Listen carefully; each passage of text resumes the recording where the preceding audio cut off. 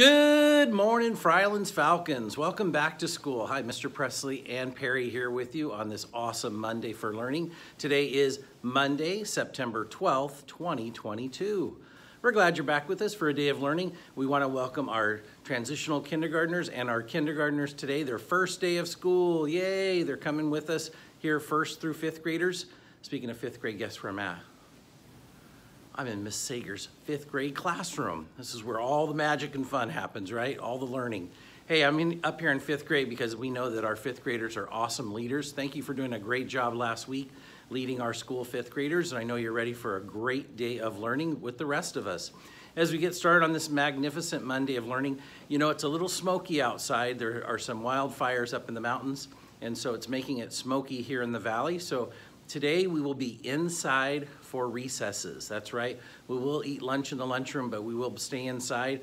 It's still a little smoky out there. It's supposed to clear out hopefully after today, and we'll be back hopefully outside at recesses tomorrow. But today we'll be staying inside and doing our recesses and trying to stay out of that smoke. You know, some of us have some asthma and different breathing things like that. So we just want to make sure we're staying healthy as we can. So we'll stay inside today, right, Perry? Yep, good job. Hey, boys and girls, I got one birthday to announce for today. Happy birthday today to David Ramirez Pacheco.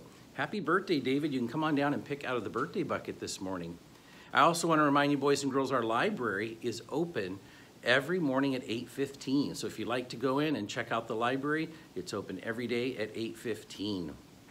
Also, the library's had a summer reading challenge that's been going on all summer. Now's the time to turn your forms in. It was a special challenge about finding how many different places you could read over the summer.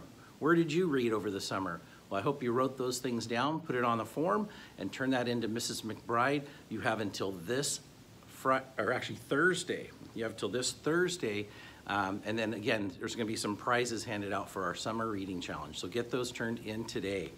Hey, as we get started today on this Monday with all of our students here, from TK, kindergarten, all the way up to fifth grade, I want to remind you at Fryelands Elementary School, we respect everyone's feelings and property and their right to learn and be safe.